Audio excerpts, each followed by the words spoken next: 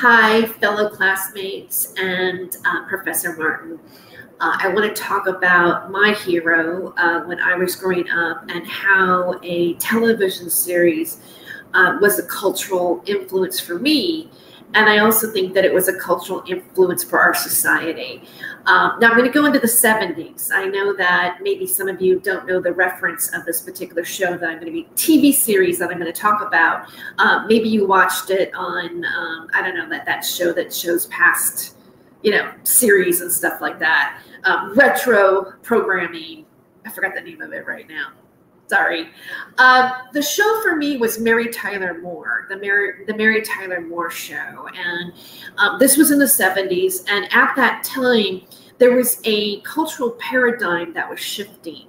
The role of the woman in society, it wasn't anymore where you were just a mom. Matter of fact, it was almost beginning to be looked down upon as just being a mother and raising your children. It was like, wow, I'm a career woman, I'm independent, and I can be the producer of a TV station. And that was the Mary Tyler Moore Show. And, when the show started, she can turn the world on with her smile was part of the song. And Mary Tyler Moore is really pretty. And, she would be in New York and twirl around and throw her hat up in the air. And, it was just this Mary Tyler Moore. And Mary Tyler Moore was a really nice person still. She was sweet. Everybody loved her. It wasn't the kind of role that women get categorized as. For example, if you are a woman of power or position, or you do really run a network, there's the stereotype later on where she's just a real, bitch, right? That word goes with that. Make sure you're not a bitch because, got to still be a nice person. But Mary Tyler Moore was sweet and caring and loving, and everybody at the station loved her.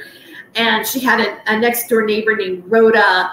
And the only thing about Mary Tyler Moore that I felt bad about is that she never really seemed to be good in romance. She was sweet and wonderful and caring and ran this station. And it was a comedy. So anyway, for me, at one time in my own personal life, I was in high school, and that's when the show was going on. That's how old I am. And this one guy that was in my drama class, also he was my first date. As a matter of fact, my first date was at Star Wars, by the way. Can you believe that? Okay. Anyway, Star Wars, the first Star Wars. I'm not talking about the sequels. All right. It was Star Wars, and his brother chaperoned us. But anyways, he told me, he said, I reminded him of Mary Tyler Moore. And I don't know. The only thing is now I still have not accomplished being the producer of my own of a television station. So anyway, I think that had a huge influence on changing women and women coming into the workforce and doing jobs, the same kind of jobs that men do.